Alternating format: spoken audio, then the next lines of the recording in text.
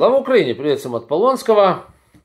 Информация такая для совкадрочеров, людей, которые сильно любят Советский Союз и хотят вернуть все прямо взад. Да.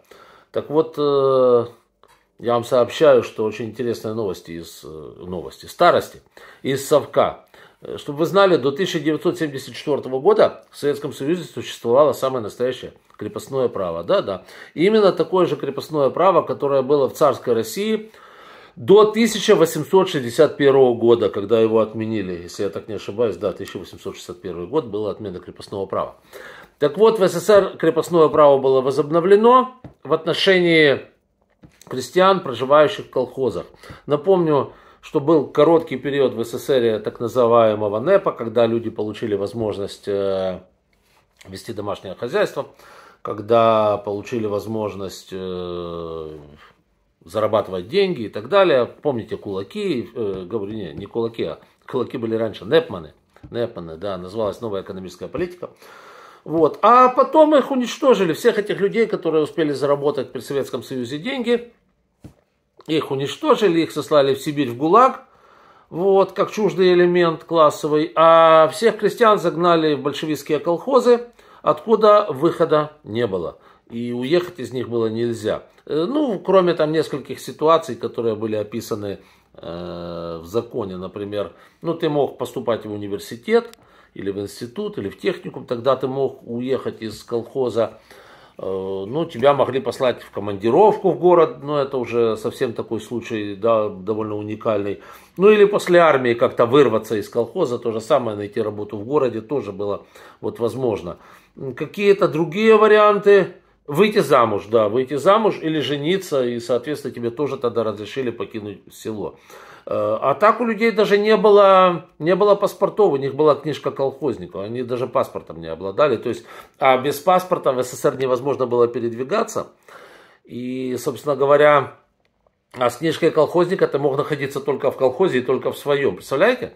Это чистое крепостное право вот в таком чистом рафинированном виде. Да?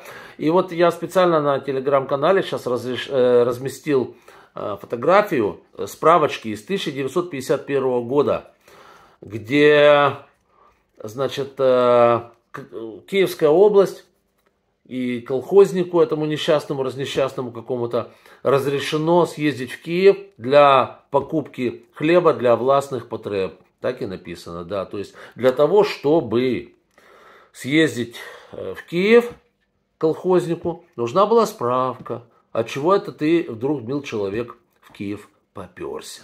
Вот так вот было, да. И именно вот этим вот объясняется такой жуткий голодомор, кстати, который был в Украине в те годы. Вспомните, голодомор 21 года, 32-33 года и 47 года. То есть коммунисты 3 раза уморили голодом население Украины, да. И если первый и третий голодомор, ну, относительно были, ну, как относительно небольшими? Когда 500 000 человек умирает от голода, это относительно небольшой или это относительно большой голодомор? Расскажите мне. Я не знаю, как это оценивать. Вот. Но с точки зрения СССР, он же уничтожал миллионами людей, то, наверное, небольшой. Но вот голодомор 1932 года по 1933 год, это был просто гигантский, фатальный голодомор. Умерло от 5 до 10 миллионов от голода украинских крестьян. Выехать из сел они не имели права, у них вот этой самой справки не было. Не могли они куда-то уехать. Денег у них не было, а все зерно у них забрали коммунисты. И просто люди умерли. Там были жуткие ситуации, когда родители ели детей, когда ели трупы. Ну, то есть, ну, когда человек 2-3 месяца ничего не ест, у него происходят необратимые изменения в психике. И там жуткие вещи происходили. Не буду останавливаться. Вы это все можете почитать в исторических книжках. Просто, чтобы вы понимали, каким дьявольским отродьем был Советский Союз. Это было дьявольское отродье. И это была самая жуткая страна, наверное, за всю историю человечества, если только не брать во внимание, вот, наверное, Камбоджу времен красных кхмеров. Вот это, наверное, было еще более жуткое.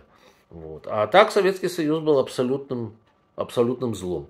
Да, он давал некую возможность некоторым пожить на уровне ниже среднего. То есть не дохнуть с голода, а там одеть какое-то дерьмо на задницу, выучиться в советской школе и так далее, и так далее. Но за то, чтобы ты выучился там и это, то там десяток твоих родственников должно было сдохнуть в ГУЛАГе или сдохнуть от голода. А потом ты мог выучиться. Ну вот так это все выглядело в СССР. То есть, а потом же еще один интересный момент. Смотрите, этот голод, он был направлен на жителей именно восточной части Украины. И потом вместо них завезли из России вот там вот всяких, которые сейчас бегали, там в 2014 году орали, потомки которых бегали в 2014 году орали «Путин, приди». Ну, это так, к сведению просто. А тех не было, тех людей уже все, они все от голода умерли. И вот, собственно говоря, вот такую вот подмену населения дьявольский советский режим тогда сделал. Сейчас он хочет сделать это второй раз, чтобы вы понимали, советский московский режим. Я не делаю различия какого-то между путинским режимом, сталинским режимом. Это одинаково людоедские режимы, которые убивали людей в промышленных масштабах, то есть миллионами. Вот. И они даже не понимают, чего их обвиняют, там называют голодомор 47 года, когда умерло-то всего-то 500 000 человек от голода. Это ерунда какая, подумаешь. Вот. А вы говорите, а там у Путина, у Кондрапупили 300 000 чмобиков, вот как-то, будет за ними переживать. Да им плевать. Вы не понимаете, чем больше, тем лучше. Тем паче, что ему Сибирь сказали этому самому дядюшке Си передавать. И он ее очищает от этих вот, которые там двуногие ходят. Вот, так что, ребята, вот это вот Советский Союз в своем репертуаре. Посмотрите на эту справочку, кому интересно, в описании к данному ролику. И если вы видите где-то там совкадрочера, просто плюньте ему в левый глаз. Если он не поймет, можете плюнуть даже и в правый.